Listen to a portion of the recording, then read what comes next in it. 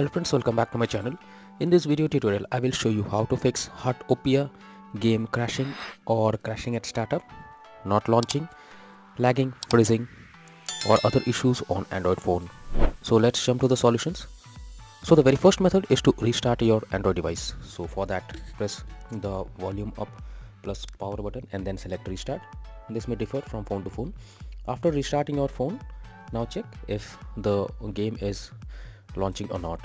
If not, next is to check your internet connection. If your internet connection is fluctuating or not stable, then you can suffer from such kind of issues. So it's suggested to check if there is any kind of internet fluctuation. If you are using Wi-Fi, then restart your router once or move to mobile data or do vice versa and then check if the game is opening or not.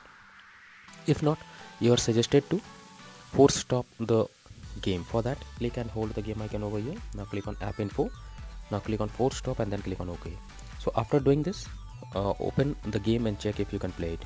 If not, you should also clear the cache of the game. For that, click on storage and cache option over here. Now click on clear cache.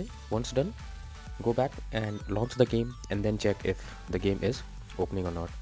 If not, you should also check if the game needs any kind of update. For that, go to Google Play Store and the search option. Here you have to search for the game, and here you have to check if there is any update available. If yes, update your game to the latest version, and after that check if the game is opening or not.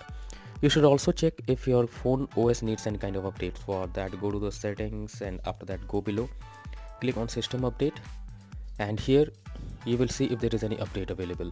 If yes, update your phone OS to the latest version, and after that try to launch the game and check if you can play it. If not, and if you cannot play the game, then you are suggested to install a VPN and then try to launch the game. For that, go to Google Play Store, and in the search option here you have to search for VPN, and you will get a lot of VPN apps list. Install any one of them, and after that change the location and then try to install the game and check if you can play it. If not, then the final solution is to reinstall the game. So for that, click and hold the game icon over here. Now click on delete icon and then click on uninstall.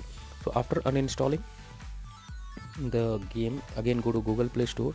In the search option, search for the game and then click on the play button, install button, and after installing the game, then click on the play or open button and then check if you can play the game without any further issue.